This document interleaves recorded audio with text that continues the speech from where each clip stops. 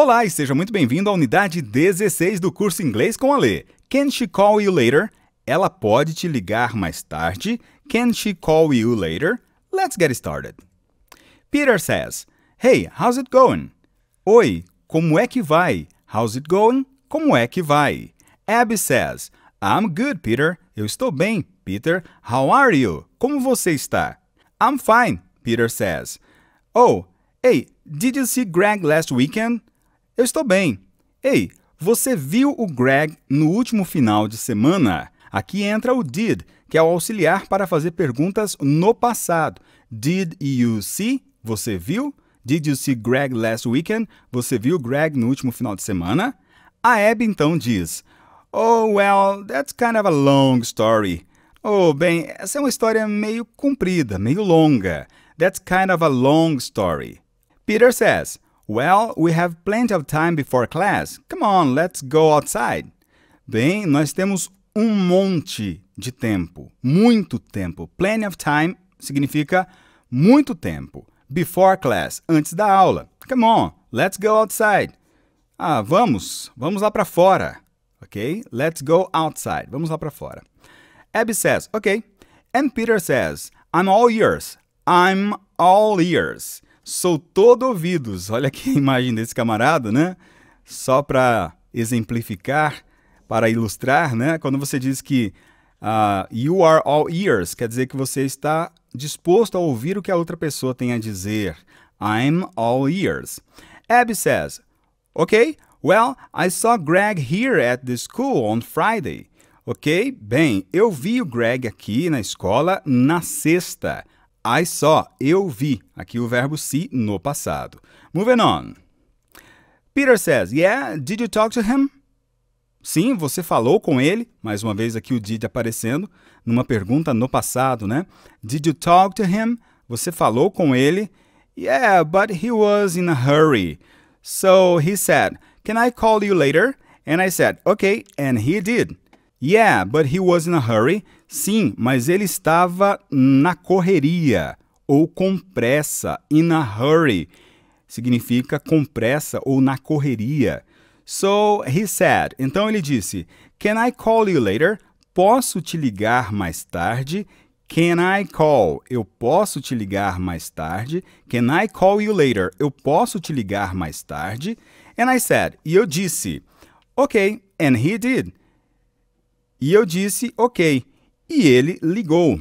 Aqui o did significa que ele ligou. Você não precisa repetir tudo novamente. And he called me later. E ele me ligou mais tarde. Você só diz, and he did, fica subentendido que ele praticou aquela ação, que ele ligou. Peter says, and what did he say? O que é que ele disse? Mais uma vez aqui o did, funcionando como auxiliar para a pergunta no passado. Note que o verbo say não vai para o passado, porque o did já indica que é uma pergunta no passado, ok? Abby says, a Abby diz, He asked me to go to the movies with him that night. Ele me pediu para ir com ele ao cinema naquela noite. He asked me to go to the movies with him that night. Ele me pediu para ir ao cinema com ele naquela noite. O Peter diz, Great! So you went to the movies together. Ótimo, então vocês foram ao cinema juntos. Great, so you went to the movies together. Vocês foram ao cinema juntos. A Abby diz, No, I couldn't. Não, eu não pude. I could, eu pude. I couldn't, eu não pude. No, I couldn't, because of my little sister. Por causa da minha irmãzinha, ou a minha irmã pequena. I had to babysit. Eu tive que ficar de babá. Quando você usa o verbo babysit, significa que você está cuidando de uma criança, então você está de babá. So then he asked if I wanted to go to the basketball game the next night. Então ele perguntou se eu queria ir ao jogo de basquetebol na noite seguinte, the next night. Ok? Moving on. Peter says, Oh, so you went to the game Saturday night? Então Peter diz, So you went to the game Saturday night? Então vocês foram ao jogo no sábado à noite?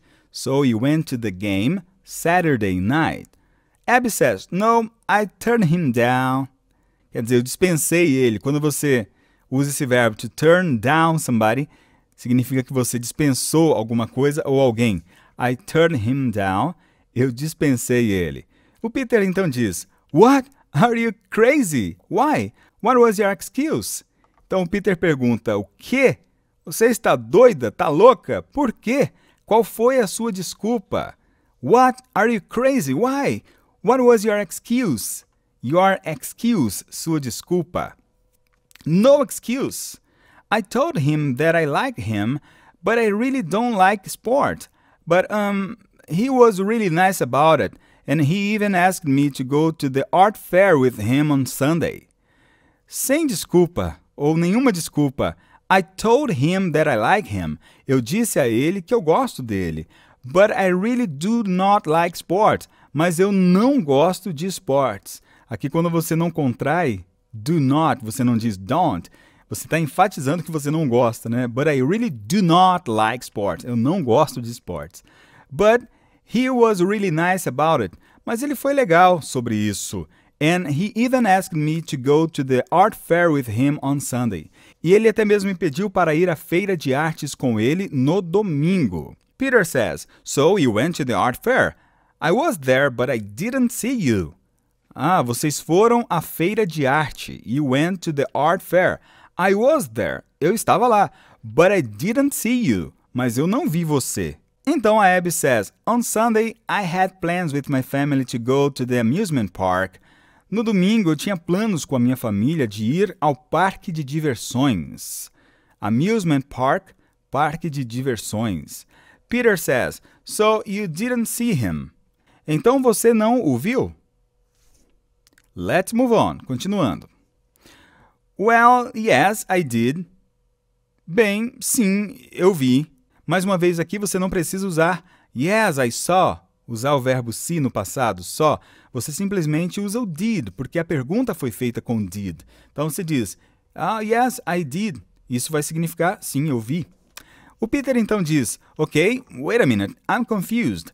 When did you see him? Ok, espera um minuto. Tô confuso. Quando você o viu? When did you see him? Quando você o viu? On Sunday, I asked him to go to the amusement park with us, and he accepted my invitation. He said, I'd love to go. On Sunday, no domingo, I asked him to go to the amusement park with us. Eu o convidei para ir ao parque de diversões com a gente. And he accepted my invitation. E ele aceitou o meu convite. He said, I'd love to go. Ele disse, eu adoraria ir. Peter says, So you all went to the amusement park on Sunday? That's cool. How was it? Então, vocês todos foram ao parque de diversões no domingo. Que legal. That's cool. How was it? Como é que foi? A Abby diz, Well, I'm not sure. Bem, eu não tenho certeza. I'm not sure. E o Peter continua. What do you mean you're not sure? What happened? What do you mean? O que você quer dizer? You are not sure. Que você não tem certeza. What happened? O que aconteceu? A Abby então explica. Well, we went on this big roller coaster. Bem, nós fomos naquela montanha-russa gigante. We went on this big roller coaster. Nós fomos naquela montanha-russa gigante. Moving on. Was it fun? Foi divertido? Was it fun? Foi divertido? Yes, but I got sick and I had to sit down for a while. Sim, mas eu passei mal. I got sick and I had to sit down for a while. E eu tive que me sentar por um instante. For a while, aqui, por um instante. What did Greg do? O que o Greg fez? What did Greg do? O que o Greg fez? E a Abby então explica, He offered to buy me a soda to help settle my stomach. Ele se ofereceu para comprar um refrigerante para mim, para melhorar o meu estômago, para acalmar o meu estômago, poderia ser também essa palavra settle. Then he realized that this wallet was gone. It fell out of his pocket on the roller coaster. Então ele se deu conta, he realized. Ele se deu conta that his wallet was gone, que a sua carteira tinha sumido, tinha ido embora, was gone, tinha ido, tinha se perdido. It fell out of his pocket on the roller coaster. Ela caiu do bolso dele. It fell out of his pocket. Caiu do bolso dele. On the roller coaster. Na montanha russa. O Peter então diz, oh, that's too bad. Oh, que pena, que chato. Essa expressão that's too bad você pode traduzir como que pena, que chato, que coisa ruim. Pode ser tudo isso nessa frase, that's too bad. Abby então diz, I felt terrible about it, but then my sister came over and she had Greg's wallet. He left it at the restaurant where we had lunch before we went to the roller coaster. She picked it up and kept it for him. Eu me senti terrível sobre isso. I felt terrible about it. Mas então a minha irmã veio e ela estava com a carteira do Greg. But then my sister came over and she had Greg's wallet. He left it at the restaurant. Ele a deixou no restaurante where we had lunch before we went on the roller coaster. No restaurante onde a gente almoçou antes da gente ir para a montanha russa. She picked it up and kept it for him. She picked it up. Ela pegou do chão. Quando você pick something up, você apanha do chão, ok? And kept it for him. E guardou para ele. Kept it for him. Guardou para ele. Moving on. What a relief. Was he happy? O Peter diz. Que alívio. What a relief. Was he happy? Ele ficou feliz? Abby says, oh yeah, he even offered to buy her ice cream to say thank you. Ele até mesmo se ofereceu para comprar sorvete para ela para dizer obrigado. Peter says, did she like that? Ela gostou disso? Did she like that? Ela gostou disso? A Abby diz, yeah, she got 2 scoops of chocolate ice cream. She loved it, but he didn't. Yep, quer dizer, sim, she got 2 scoops of chocolate ice cream. Ela pegou 2 bolas de sorvete de chocolate. Ela amou isso, mas ele não. What do you mean? O que você quer dizer com isso? What do you mean? O que você quer dizer? She accidentally dropped her ice cream on him. She got chocolate ice cream all over Greg's new shirt. She ruined it. Ela acidentalmente derramou o sorvete dela nele. Ela derramou o sorvete de chocolate por toda a camisa nova do Greg. Ela estragou a camisa. She ruined it. Esse it faz referência, então, a shirt, right? A camisa, então, she ruined it. Ela arruinou ou estragou a camisa. O Peter, então, diz, oh, no. Ah, não. A Abby, então, diz, he was cool about it, but I'm just afraid Greg didn't have a very good time. Ele foi legal sobre isso. He was cool about it, but I'm just afraid Greg didn't have a very good time. Mas eu tenho medo que o Greg não tenha se divertido. Quando você usa a expressão to have a good time or to have a very good time, significa passar bons momentos ou, entre outras palavras, se divertir, ok? O Peter diz, that's too bad. Mais uma vez, pode ser que pena, que chato, que ruim. Tudo isso cabe nessa expressão that's too bad. E a Abby diz, yeah, ou seja, sim. Daí o telefone toca e o Peter diz, hey, maybe it's Greg. Ei, talvez seja o Greg. A Abby então diz, very funny, muito engraçado, very funny. E aí era o Greg. E o Peter então diz, I told you. Eu disse a você, answer it. Atende isso, ou atenda. Moving on. Aí a Abby começa a conversar com o Greg. Greg, hi. Greg, oi. Oh, I'm fine, thanks. Ah, eu tô bem, obrigada. You did? Ou seja, provavelmente ele disse que havia se divertido muito. Ela diz, you did? Quer dizer, você se divertiu? Oh, well, I had a very good time too. Ah, eu tive momentos bons também. Ou eu me diverti também. You're welcome. De nada. É aquela expressão para de nada, né? What? Really? O quê? Mesmo? Yes, sure, I'd love to. Sim, claro, eu amaria.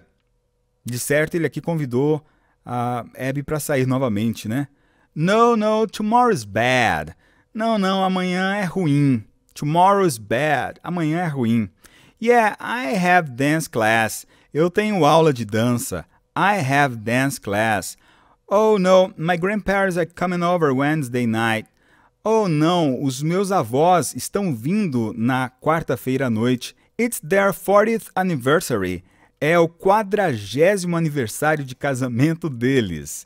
Quando você diz anniversary, significa aniversário de casamento, tá? Eu não digo birthday para essas datas, eu digo anniversary. It's their 40th anniversary. E aqui o número ordinal, 40th anniversary, ok? 40º aniversário. E aí ela continua. And no, not on Thursday, because I have this huge test the next day, and I'm going to study with some of my classmates. Não na quinta, porque eu tenho esse teste gigante, ou essa prova gigante no dia seguinte, the next day, and I'm gonna study with some of my classmates. E eu vou estudar com alguns dos meus colegas de sala. I'm gonna study with some of my classmates. Eu vou estudar com alguns dos meus colegas de sala. Friday, let me see. Sexta, deixa eu ver. Let me see. Oh no, I have a dentist appointment in the morning. Ah não, eu tenho um horário com o dentista na parte da manhã. And then I promised. E eu prometi. E aqui ela continua a falar, mas já não dá para ouvir mais nada. Então, é o fim da unidade 16 do curso Inglês com a Lê. Study hard e nos vemos na unidade 17. See you!